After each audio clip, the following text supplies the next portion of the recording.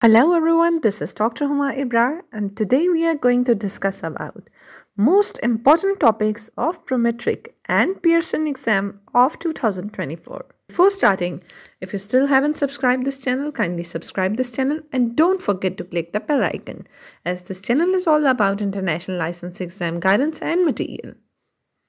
So let's start the topic. So let's talk about the 45 most important topics in Prometric and Pearson exam of 2024 for physiotherapists. Number 1 is about plan and exercise. Lecture of plan and exercise video is also given in my YouTube video and the link of that video is also given in description box. Kindly check it out.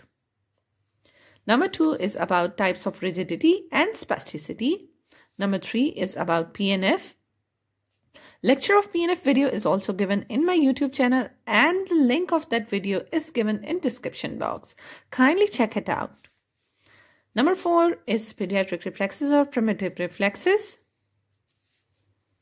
Number 5 is about developmental milestones. Number 6 is about Parkinson.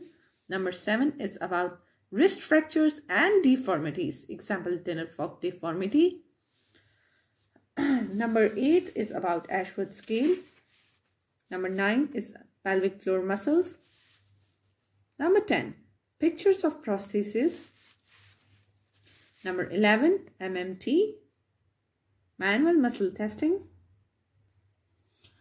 Number 12 is Byrne rule of 9. That is important. Diastasis recti is very important. Lower limb muscle stretching pictures to identify. Phases of gait are important. Number 16, carpal tunnel syndrome. Number 17, tennis elbow plus golfer's elbow. Number 18, SA node location. Number 19, Q angle. Number 20, range of motion of hip and knee are important. Ultrasound frequency, amputation. And the best modality for wound. Coupling media for ultrasound. 25 is about nerve injury types. 26 is about paraffin wax temperature.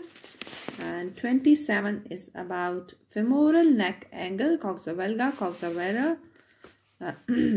28 is about spina bifida. Okay, questions about postural drainage. 30th, scoliosis plus brace used in scoliosis. Questions about anatomy of heart. Erb's palsy. 33, bronchiectasis. 34, about hip and shoulder muscles.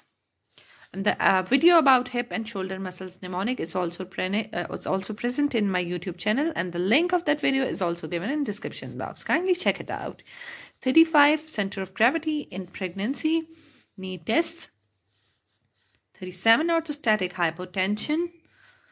Also question about orthostatic hypotension in pregnancy. 38, hip joint pathologies. 39, muscles of respiration. 40, about facial palsy and Bell's palsy. 41, about myositis ossificans.